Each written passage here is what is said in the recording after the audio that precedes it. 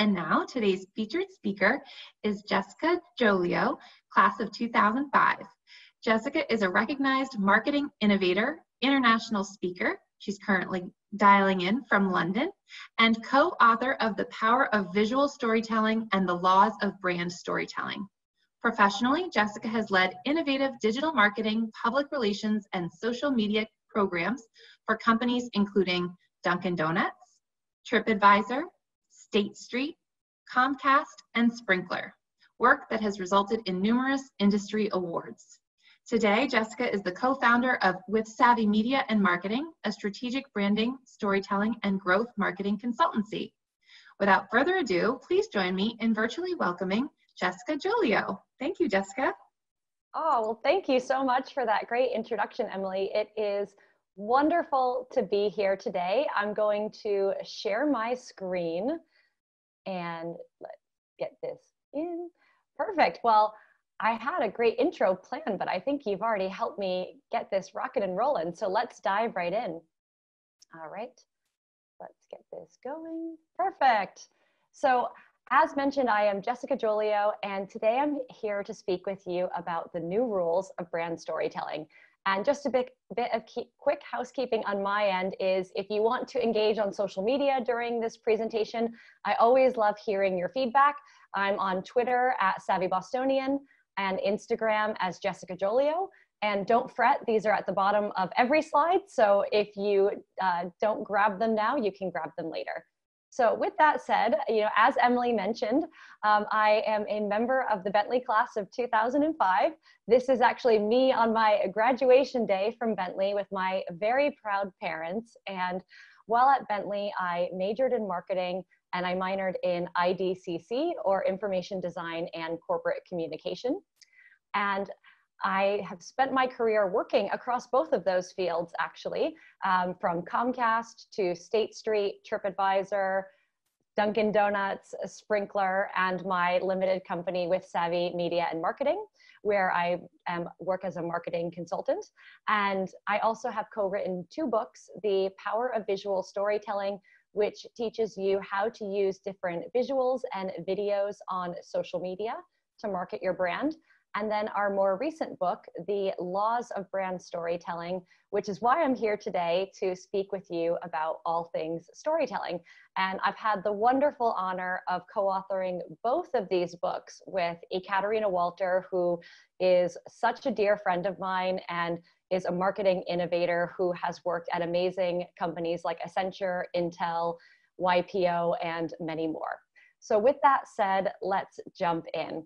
So what excites me about storytelling is that humans have actually been telling stories since the beginning of time. And there's a good reason why. Stories spark our emotions. They help us to better understand and empathize with one another. So think about a day in your life, a week in your life, chances are it's filled with stories. When we as humans come together, whether that's in person or virtually, we bond over stories. And examples of this could be bonding over kind of what your new normal is like, or kind of getting nostalgic about some of those great vacations you were taking in the past and hope to take in the future. But think about this as the rest of your week goes on. Chances are you'll see many of your conversations and interactions are actually framed around stories. And there's an interesting reason why. So we as humans are actually hardwired to favor storytelling. Our neural activity actually increases by 5 times when listening to a story. So much so that storytelling actually lights up the sensory cortex in your brain so you can feel, hear, taste, even smell the story. So a challenge for you is the next time that you're listening to a story that really sparks something in you, think about, can you kind of see the story happening in front of you if someone's saying it to you verbally? Can you smell something? Are there other sensory elements that you feel when you hear that story? That's a sign of a great story. But interestingly, if people love a brand story, it also moves and motivates them to take action. So research from Headstream shows that 55% of people are more likely to buy a product in the future if they love a brand story. 44% will share the story, and 15% will actually buy that product immediately. So what makes a great brand story? Well, I'm so glad you asked. A great brand story moves and motivates people to take action. I want to share an example with you from Paul and Paul's Boots. Now, Paul was from Australia and he loved hiking. He had size 13 hiking boots and dreamed of hiking the Appalachian Trail, which runs from Maine to Georgia. And, unfortunately for Paul, despite his dreams and aspirations, he had a heart condition and he was unable to actually complete his dream of hiking the Appalachian Trail before he passed away. Now, when his wife, Malin, had to go through the really difficult task of going through his things after he passed, she came across those size 13 hiking boots and said, I have to do something with these. I can't just throw them away or donate them or get rid of them. I wish I could do something meaningful with them. And that's what sparked an idea. She decided to call into a podcast that Paul had loved called the Dirtbag Diaries. And she asked them on the podcast, Paul's dream was to hike the Appalachian Trail.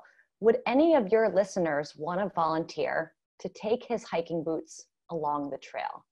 Now, could you imagine being on the receiving end of this? When I first heard this story, I was like, tears were coming out of my eyes just thinking about, how amazing that would be to kind of help someone fulfill that end dream.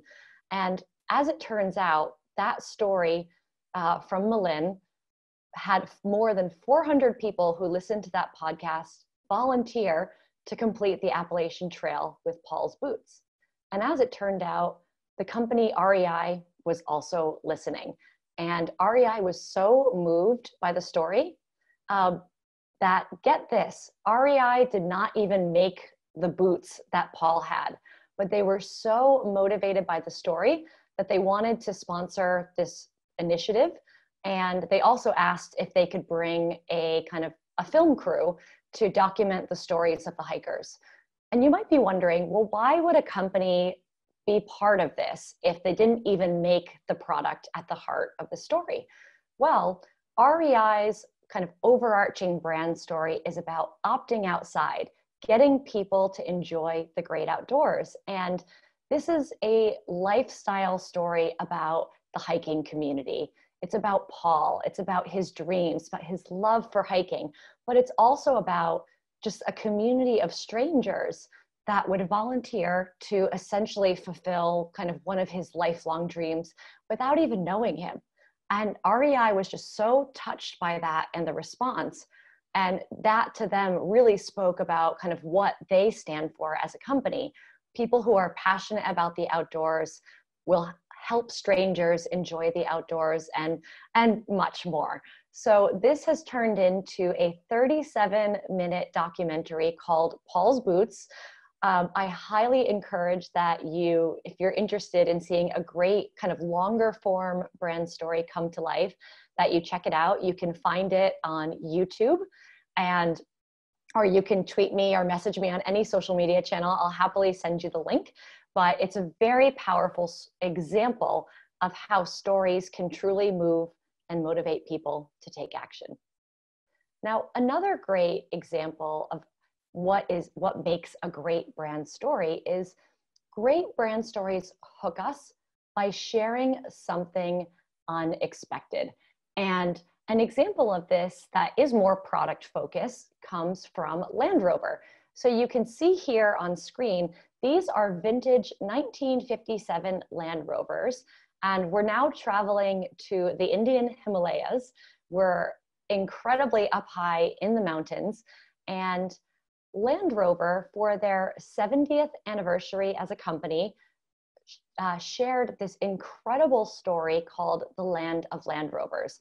And the story transports us to this village in the Indian Himalayas where a fleet of drivers volunteer to drive some of the most treacherous roads in the world Imagine that you're basically almost traversing like a cliff and tons of hairpin turns. But the video shares the story of these drivers, and it also shares the story of what the Land Rover vehicles mean to the community. Because these vehicles can climb some of the most dangerous roads in the world, they essentially serve as a lifeline to the villagers in these remote areas, transporting both supplies and people between the villages. And without a vehicle that could do this, life would be incredibly difficult in these villages. And this brand story is a great example of how often as companies, we want to kind of tell stories about ourselves, but when a customer tells your story, it's incredibly powerful. You know, nowhere in this video are tons and tons of overt product messages or kind of sales messages. You're hearing straight from the source in their own words, kind of how they've kept these vehicles meticulously maintained, and kind of what they mean to the community. And it also hooks us because who would have predicted that this would be a story that this small village would rely on Land Rover? And at the end of the day, from the Land Rover brand perspective, you know, if you think about what Land Rover gains from this, well, if you can have a vehicle that's been maintained to last for over 60 years because they date back to 1957, that shows a lot of great longevity and quality craftsmanship for the vehicle, as well as, you know, if you were someone that really needs a vehicle that can handle incredibly difficult terrain, I think you know where to go. So another great tip is that great brand stories keep it real. They do not project a desired image. And the point I want to make here is a lot of times when I work with clients, they come to me and say, you know, we need a story that basically makes us look good. Or, you know, there's a misconception about our business. We're trying to combat an issue and we need a story to solve the problem or to shift the perception in a different direction. And the point I want to make is that storytelling is not a band-aid to fix what is wrong with your business. But what storytelling can do, if there is a problem or a negative situation, it can actually document the journey and allow you a platform to show how you're making those improvements. And I have a very comical example, but also a serious brand crisis example to share with you, which comes from KFC. So in the UK and Ireland, in early 2018, KFC actually ran out of chicken. And they started to see some very spirited posts on social media, such as KFC have run out of chicken. This is how the apocalypse starts. Or disaster, took the grandkids to dinner only to see that it shut down, some chicken shortage, crying in the bathroom, can't show weakness in front of them. People actually called their local police departments to complain about KFC being out of chicken, to which the police had to put out a public statement saying, your local fast food chain running out of chicken is not a police issue. So people were, you know, to put it in numerical context, this story reached 80% of adults in the UK. It closed down 750 KFC restaurants and 19,000 employees were impacted. So in terms of a brand crisis, this was a pretty big deal. And typically what happens in a brand crisis is companies just put out a PR statement and just try and ride out the crisis, and you know, they know the news cycle will change at some point. But KFC didn't do that. They actually decided to not shy away from the crisis and instead honestly told their story throughout. So I love how they used visuals on social media to tell their story. So in a crisis situation, social media and its real-time nature is a great platform for storytelling, and specifically for kind of sharing and responding how you're managing it. So they posted some very kind of clever visuals saying the chicken crossed the road, just not to one of our restaurants. And they addressed the issue, which was actually the onboarding of a new delivery partner who apparently was having teething problems, namely getting fresh chicken to 900 restaurants. Apparently that was a little too complicated for them, and that's what sparked the crisis. But what they did is every day they had a different update for how they were working towards this crisis and when people could expect to see restaurants reopening. And they also had a landing page on their website, which was showing which stores were closed and which were opened. And they also they took out a full page ad in a number of the UK and Ireland's newspapers, which changed their famous name, KFC, to the letters FCK. So I think we all understand what that stands for, especially when paired with an empty bucket of chicken. And the ad basically reads as a heartfelt apology. And this resonated extremely well with KFC's customer base. And you know the old adage about how, when you can't get something, you want it even more? Well, that kind of sentiment combined with how they responded to the crisis actually built up a huge amount of demand for KFC, and their business did incredibly well when they could reopen again. So let's delve a little bit deeper into what types of stories you can tell. We've already gone through a little bit about what makes a good story, but let's start breaking down the different types of stories that companies tell. So companies tell two main types of stories: macro stories and micro stories.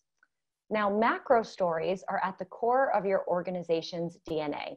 They highlight your company's story, its founding myth. Now, the way I like to explain macro stories is think about macro stories as your why. Why are you in business? Why are you doing what you're doing? What is your company mission, your vision, your values, your goals? All of those kind of come together to create your macro story. Now, your micro story, on the other hand, those are the lifeblood of your storytelling strategy. They're an always-on approach to building on that macro story. So if you think about macro stories as an umbrella, essentially, if you have those overarching macro stories as your umbrella, then the micro stories would be the ones that fill in under that umbrella, layer up into it. They complement it and are an extension of it, but it allows you to go a bit deeper on different topics. And you might be wondering, okay, Jess, but show me some examples. Well, I'm so glad you asked. So Tom's is the one-for-one company. That is their macro story. For every pair of shoes that you buy, they donate a pair of shoes to a child in need. And when you start to break this down and look across their micro stories, they stay pretty consistent, actually. Everything is mission-driven and very focused on kind of the cause and the mission at hand. But I'll share some examples with you. So for example, in some of Tom's stores, they use virtual reality headsets to take people on virtual giving trips. So you can put the VR headsets on, you can be transported to Peru or Argentina or one of the many places around the world where they donate shoes to children in need. And the great thing is by kind of using that immersive VR experience, the end consumer gets a feel for what those giving trips are like, what those places around the world are like, and actually seeing the faces and the smiles of the people that Tom's is helping also reinforces kind of why consumers are supporting that company. And another example is on social media, they've done an annual campaign called One Day Without Shoes, where they challenge people to go a day without shoes to document their experience and to post a picture of their bare feet on social media. And it's a really powerful customer storytelling initiative because by having people share those kind of firsthand experiences, obviously, some parts of it are quite positive, but some, trying to imagine getting to work without shoes, that's really difficult. And what Tom's did is for every person who posted a photo of their bare feet, they donated a pair of shoes to a child in need during that campaign window, up to 1 million. So it's just a great example of how Tom's can go a little bit deeper into kind of different types of stories around their mission while staying true to that macro story. Now, another example of a company that I think is phenomenal at storytelling is GE, or General Electric. Now, GE's purpose is around innovation in STEM, or science, technology, engineering, and mathematics. And what I love about GE is, they're in a much more technical and quote unquote less sexy industry, but they have some of the most creative approaches to content and storytelling and marketing. And I'll share some examples with you. So over the course of COVID-19, GE has been telling stories about how volunteers within the company with specialties that are relevant to kind of helping to build medical equipment, for example, how people within the company are volunteering to help during that time. One of those gentlemen is Tyler, who is apparently a ventilator expert. And what GE has done is they've shared a video, a firsthand video that Tyler actually filmed on kind of a dashboard cam on his car of him kind of going through his day to help build ventilators for medical facilities. And what I think GE does really well with how they package their storytelling is you see the video, there's audio, but as a lot of people don't actually listen to the audio on videos, say if you're trying to look at something at your desk at work, they also subtitle the videos. And they also have a link to a blog post where people can delve much deeper into the story if that's interesting to them. Now, some other examples of the micro stories that they tell are around GE Ventures, which is working with a company called Nexar to build artificially intelligent dashboard cams for your car to help predict and prevent car collisions. Or I also think they do a phenomenal job with employee storytelling, and they've run a number of initiatives where employees take over different social media channels. So Clay here is an advanced manufacturing engineer for GE Power, and he's taking over the Facebook page for a day to give people a behind the scenes look at the first step in building HA gas turbines. So yes, this is very technical, but if that's something you're interested in, maybe you want to work at GE, or that's, you're a customer of GE's or a prospective customer, this is something that might be interesting to you, and you can really go on a deep dive. And there is research that shows that when kind of employees do the storytelling, there is a very big kind of lift in engagement.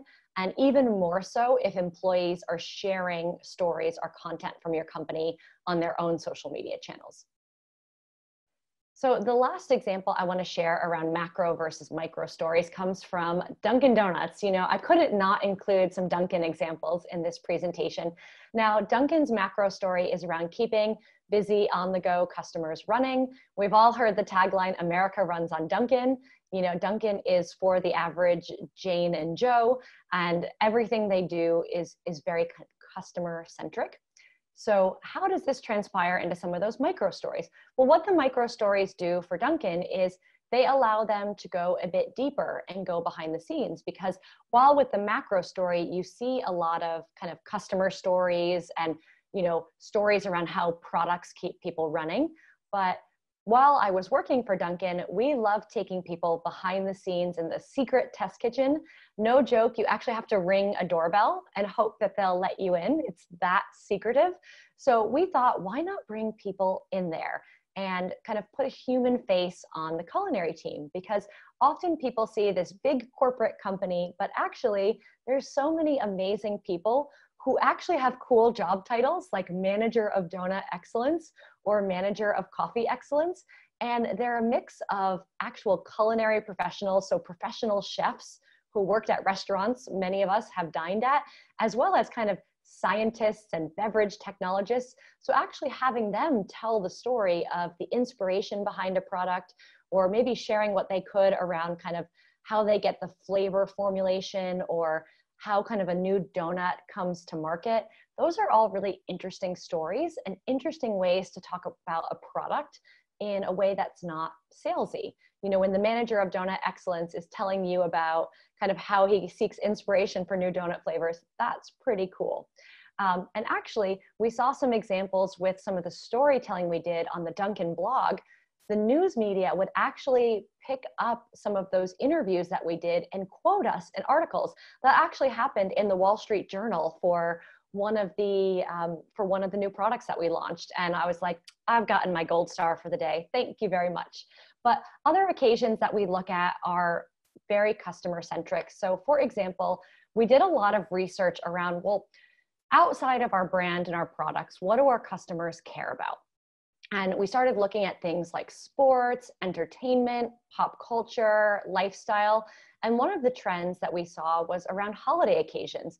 We realized, there's so many holidays throughout the year that our customers want to celebrate. And how could we tell stories around those in an interesting way? So we did a Halloween coffee cup decorating contest. We asked people, who should Dunkin' dress up as for Halloween? And we got some really amazing submissions, like this 1920s flapper coffee cup. And we started kind of creating stories around those characters and how they were celebrating Halloween. And that became a very fun social media initiative. And we ran it as a contest where we gave away gift cards as prizes. And we got a lot of feedback from parents saying, thanks for giving me something fun to do with my kids this weekend. So an extra bonus. But Dunkin' also has a big kind of need to go local, because what you see with Dunkin' in Boston could be different than what you see in LA, Miami, Berlin, Indonesia. Dunkin' is in so many different countries around the world. It's actually one of my favorite things to do when I travel, is to go to Dunkin' Donuts in a different country. And a lot of what we did was try to see if there were interesting stories happening from local to the US or international markets.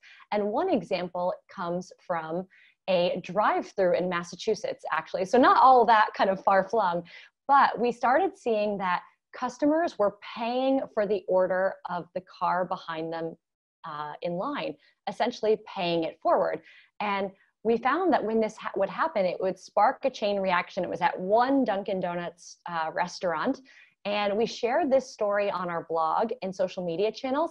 And then we started seeing it popping up at other markets around the United States, because people were so inspired that, wow, I could actually make somebody's day by just buying their cup of coffee for them.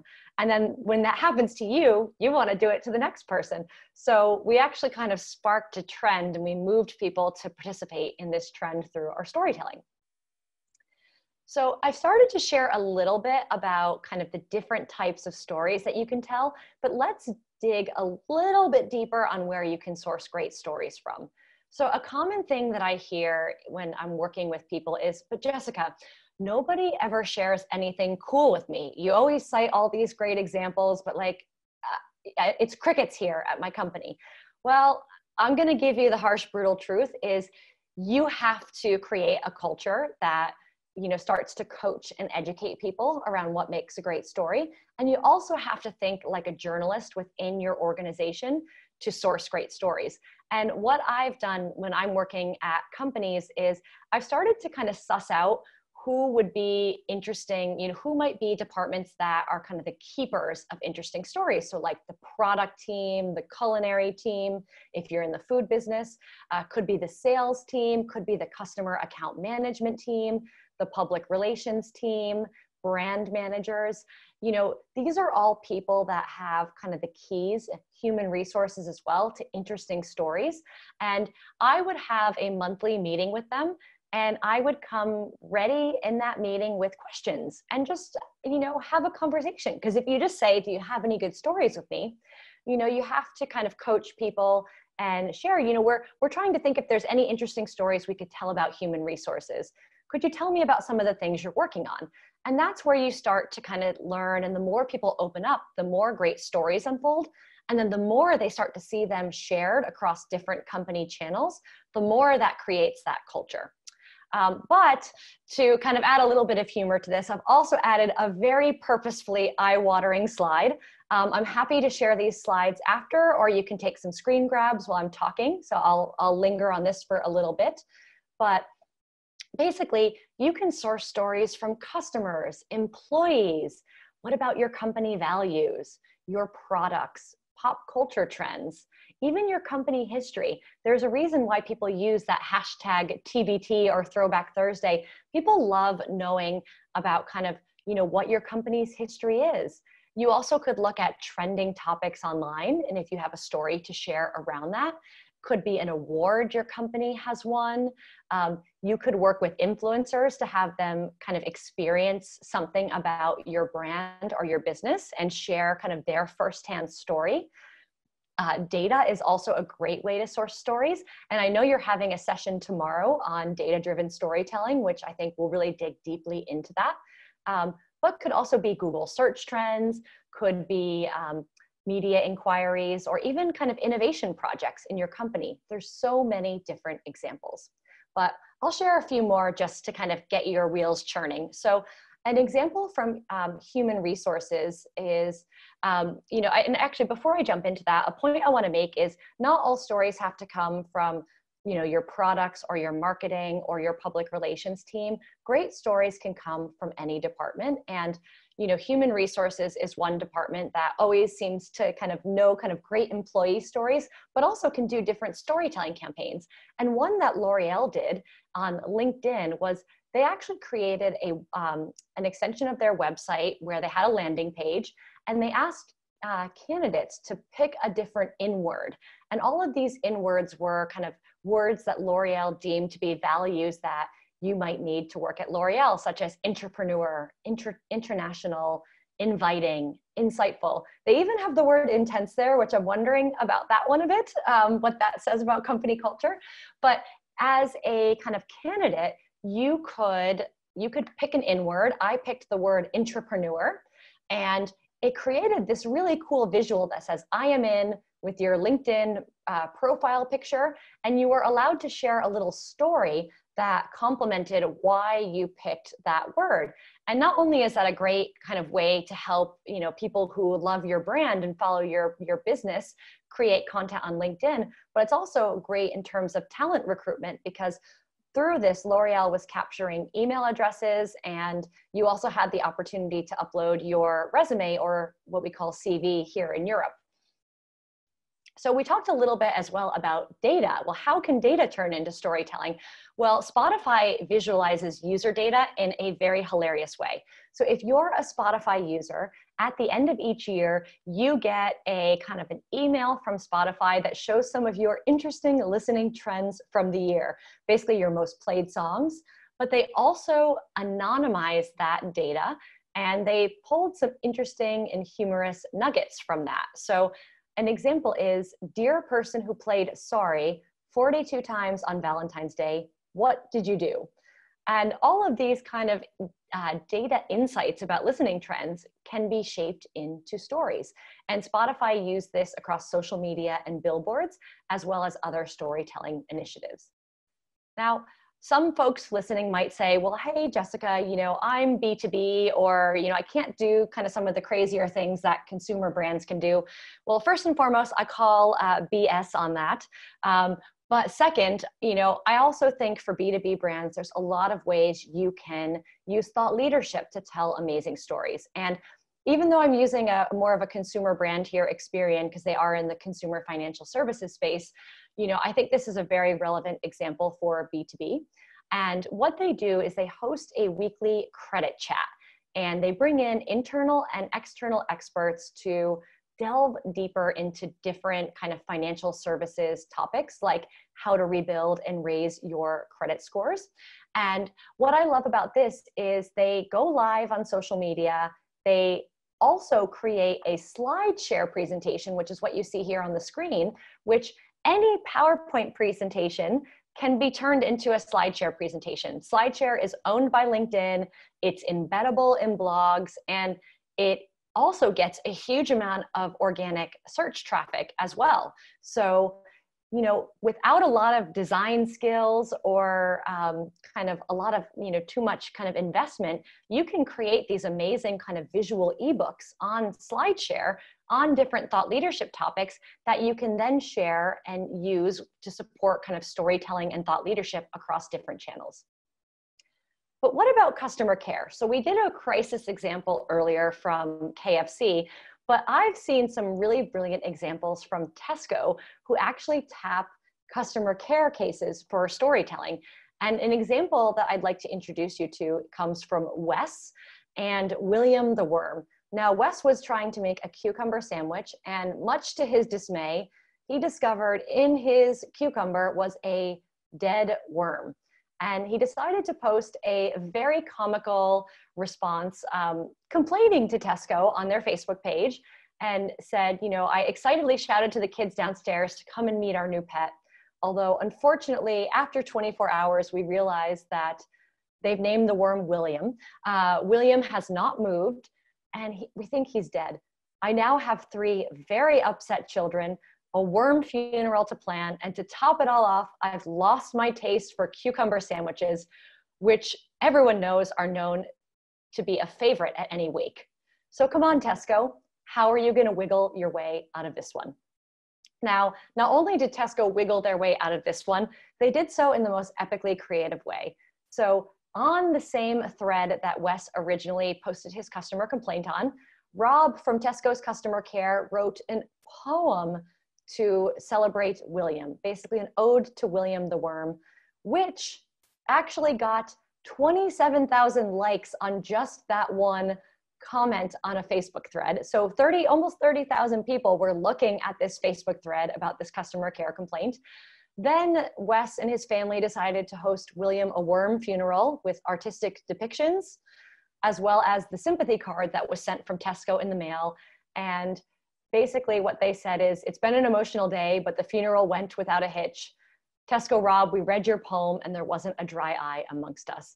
And, you know, essentially this, you know, these kind of customer care inquiries don't always happen, but Tesco's tried to create a reputation. And I should mention, sorry, I should have mentioned this at the beginning. Tesco is a supermarket in the UK, so they sell food items. But basically, Tesco's tried to create a culture where they respond more colorfully and more creatively when they can to customer service complaints. And that allows them to turn some of these complaints into more kind of humorous stories. And there's been many examples like this, because once customers have seen that they might do this for another customer, it sparks the customer to be creative with their response to hope that they maybe get kind of a fun and quirky response as well. So let's go a little bit deeper into how we craft those stories. So what are the components of a good story? You know, we've started to see some of these elements through the examples that I've shared in this presentation, but I recommend starting with your why. Now, compared to your why with your macro stories, you have to ask here, why is this story interesting? Because a lot of times companies want to put stories out that are self-serving, and we really need to ask, why is this story interesting to our end audience? And you know, the big why could be a big reveal, it could be a surprise, overcoming or taking on a challenge, delivering on a customer request, taking a stance on an issue, or even kind of sparking some emotions like humor, sadness, and more. But having kind of a good why and a good hook, you know, what makes this story worth tuning into? You have to start with that. And then what I recommend doing is saying, well, what is the key message or takeaway that you want the reader or viewer to remember? And, you know, I always like to say that great storytellers play to their audience, but great storytellers also know how to keep the message concise and easy to understand. So I recommend really looking at not overwhelming people with too many details or too many kind of twists and turns of the story, really thinking about the simplicity of that key message, consistency of that message, and also clarity. How easy is it for people to understand what your key message or takeaway is? And then really digging deeper into that emotional connection. We talked a lot at the beginning about how stories can spark our emotions, and that emotional connection with your audience is so important if you want to move and motivate people to take action. So examples here, I really think when you're crafting that story, you know, when you're thinking about how you want to roll that story out, you also want to think about how you want them to feel. Do you want them to feel inspired, challenged, trusting, humorous, empathetic, even sadness? Because how you then roll out that story and kind of the tone that you take with that storytelling narrative, as well as some of those supporting visual and kind of musical elements, will really help you kind of spark those desired emotions, which leads me into my next point, which is, well, what is the journey? You know, thinking about, you know, what are the key elements in that journey that are going to hook people and keep them keep them hooked throughout the story. So we see a lot, of feedback that people have very short attention spans online, and that is true. But also think about the fact that many of us, myself included, will binge watch like an entire season of a show on Netflix in a day, right?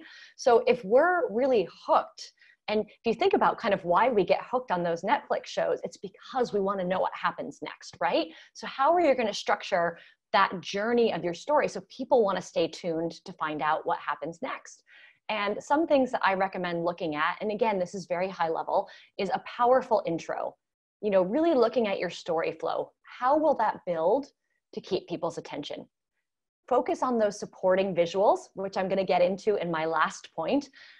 Also those sensory elements, audio, music, cinematography, all of those comes into kind of keeping our attention, but also sparking our emotions. And then also ending with a call to action. We've talked about the clarity of the message and the key takeaway, but how do you want to end that's also going to support moving and motivating people to take that action?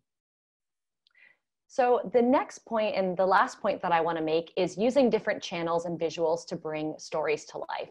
So did you know that 90% of information that's transmitted to the brain is visual? Or that visuals are actually processed 60,000 times faster than text alone?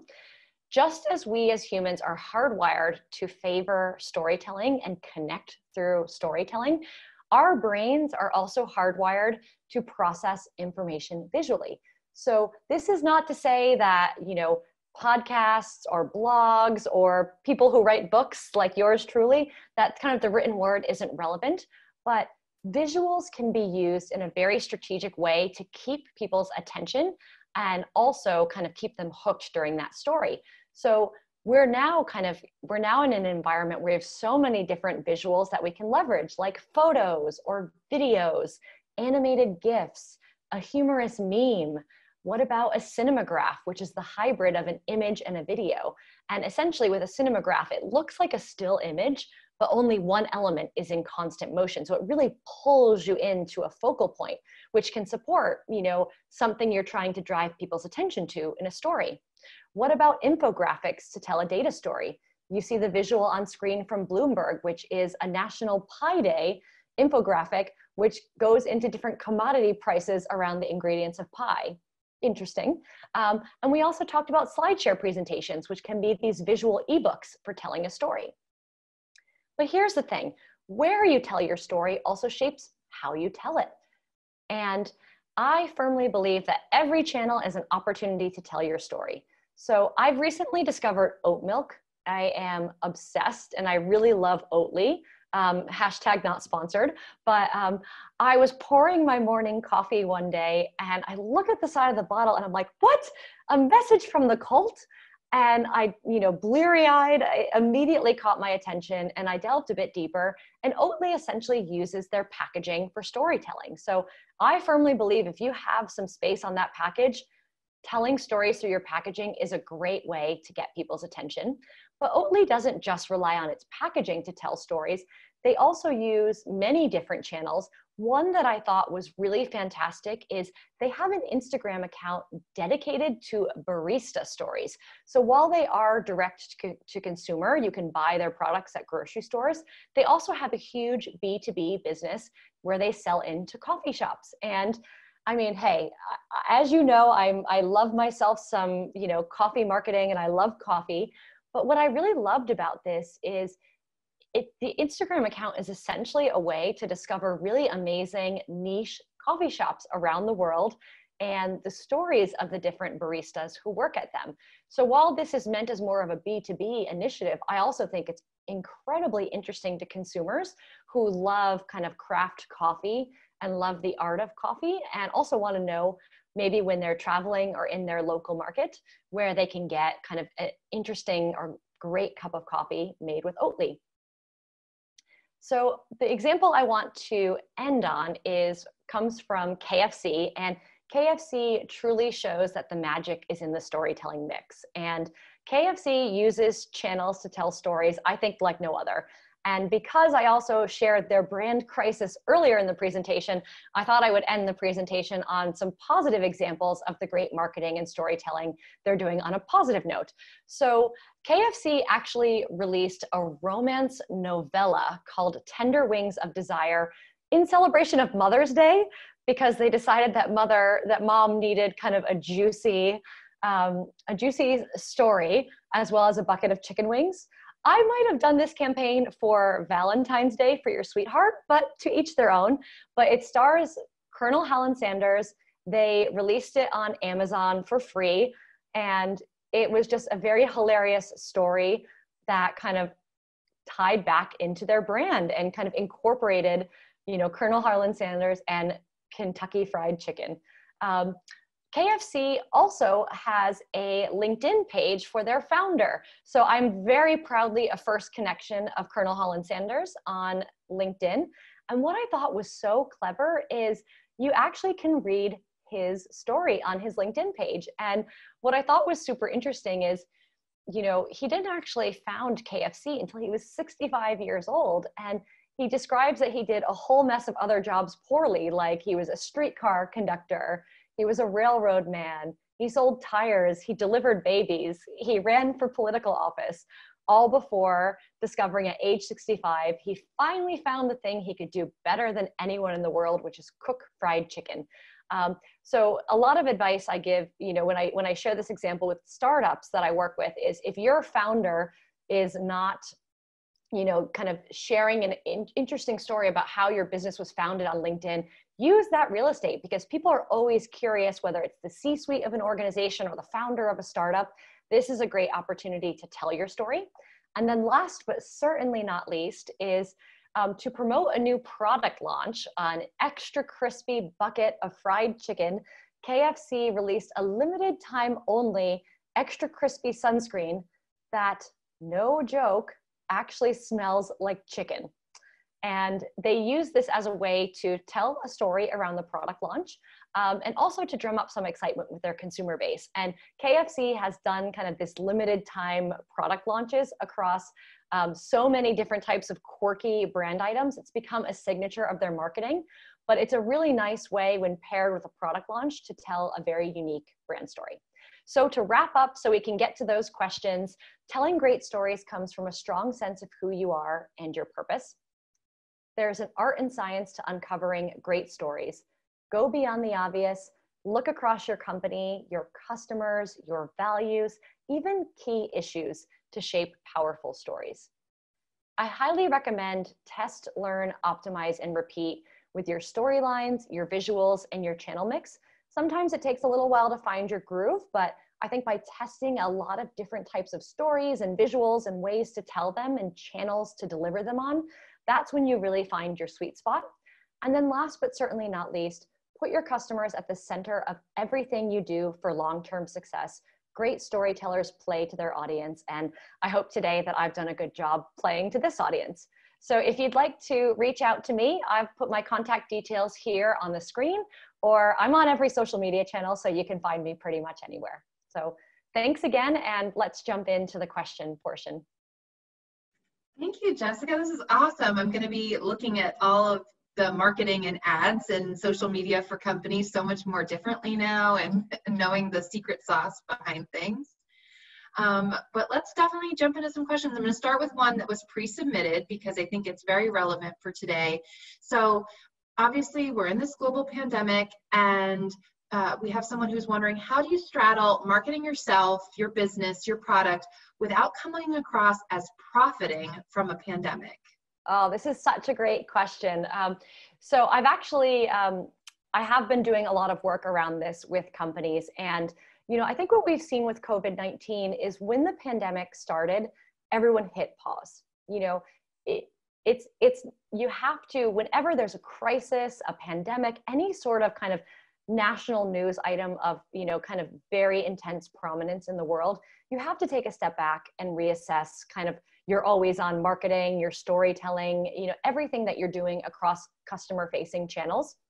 And what we saw a lot of businesses do was hit the pause button and, reassess kind of how it made sense to pivot. And the advice that I gave to people is that, especially at the beginning of COVID, when it was, we didn't know kind of what was next, you had to pivot. It's not appropriate to kind of be, spamming people with tons of salesy posts and kind of product and marketing centric messages and stories during that time. Instead, what a lot of companies have done, and what I recommend is, really starting to assess the new normal in the current state and assessing kind of what's relevant. So, for example, you saw a lot of businesses reevaluating, how relevant is my product or service during this time? How can I talk about it? And what's the right way to talk about it?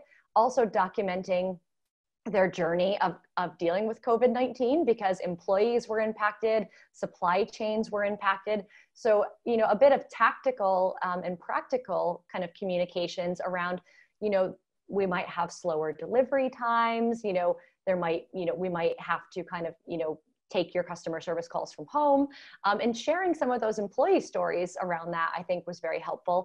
And then I think now, we're seeing, depending where you are in the world, things are starting to come back to life. So, during that time where maybe we saw a lot of visual imagery, about kind of, respecting social isolation, now you're starting to see maybe the tone of communications and stories reflecting that, gearing back up to reopen stores or to kind of launch new products. And there's, I think that's where you kind of see the flow. And that's what I would recommend, is just being very sensitive and empathetic to what's going on, asking where your business, plays a role, seeing what your customers need or need to hear from you at that time. Using visual imagery and stories that kind of reflect people's current state. So no images of people crowded on the beach during this time until that's socially acceptable again. And then starting to repivot back.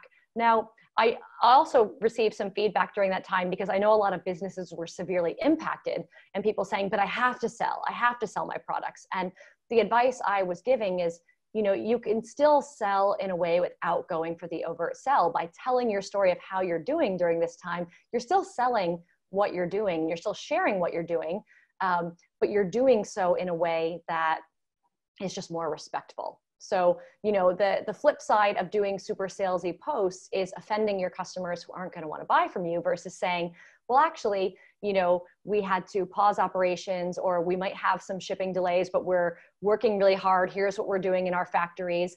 And also, especially if you were doing anything to support, medical workers, or support communities, or support people that were impacted, those are also phenomenal stories to tell during this time. Great recommendations. Thank you. One of our other participants today said, fascinating and inspiring talk. Stories are personal and so close to human emotion. Do you have your own personal guidelines to inspire and help consumers through stories, but at the same time not exploit their vulnerabilities? Yeah, so this is where stories need to be genuine. So like we saw kind of the Paul's Boots story, that is a real life true story. Or even the Land of Land Rover story. It's just so inspiring because it's a real story. And you hear through the voices of the different drivers on, our life would not be what it was like today without Land Rover. And I think, we've certainly seen a climate in social media with Cambridge Analytica, and how we've seen kind of political campaigns with people trying to use messages to manipulate people. And the best advice I can give you is, if you can keep it real and genuine to your business, a story from your company, a story from a customer, I think that's always going to hit the right note. I think when it becomes inappropriate and self-serving, is when you're trying to pretend to be something that you're not, to shift your perception in a different way. And I don't recommend doing that. There's been a lot of high profile brand fails. Like, for example, the Kendall Jenner campaign with Pepsi around the Black Lives Matter movement. Pepsi is an amazing brand, and they had a huge misstep with that because it wasn't true and genuine to their business. And the way they told that story was not aligned with how customers perceived them.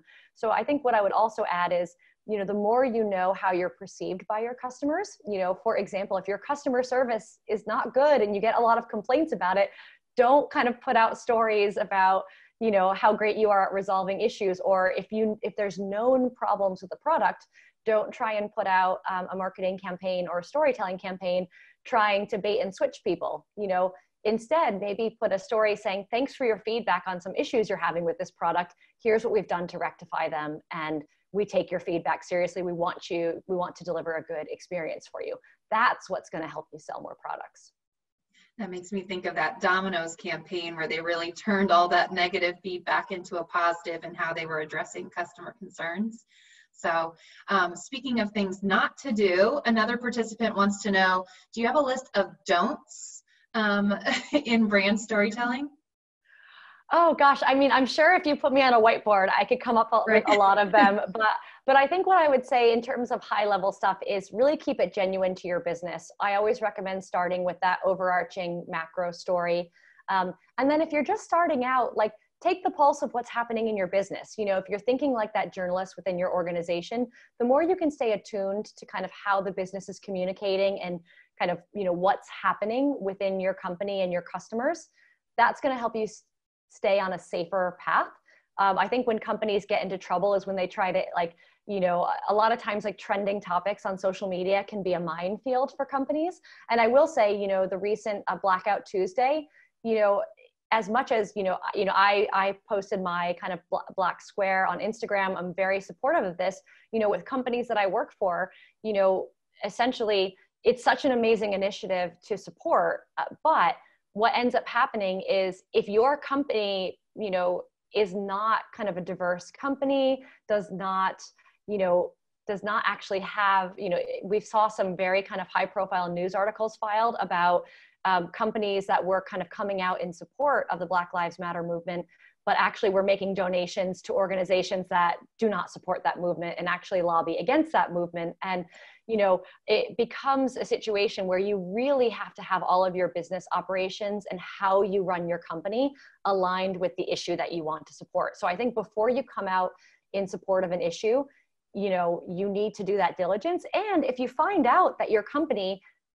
you know, has a lot of room to grow and has improvements, talk about your support for the issue in that way, saying, you know, today we are supporting Blackout Tuesday, but we do so knowing that we have a lot of changes we have to make, and this is what we're doing to do that. So, you know, again, I think it's before you jump on a trending topic, before you put out kind of a mass statement, really make sure that ties back to your organizational values and the reality of your business. Thank you so much. This is great. I think you've answered all of the questions that have been submitted, and we're really appreciative of your time. As Jessica shared, she's on all the social media platforms. I know I've connected as well. And then on Thursday, as mentioned, we'll have another storytelling angle, more around the data behind storytelling to complement today's session. So thanks again, Jessica, for your time. We really appreciate it.